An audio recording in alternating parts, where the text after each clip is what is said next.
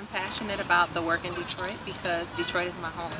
I grew up in the Brightmoor neighborhood and I saw what a lot of the needs were because my mom and family experienced a lot of things that young families are experiencing right now. Some of those challenges included things like, facing poverty, facing a system that's really tough to navigate through without any help or support.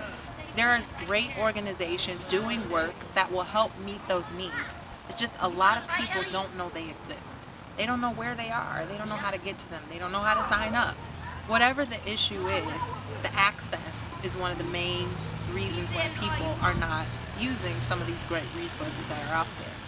Brilliant Detroit provides an opportunity for people to finally be able to access what they need right in their neighborhood.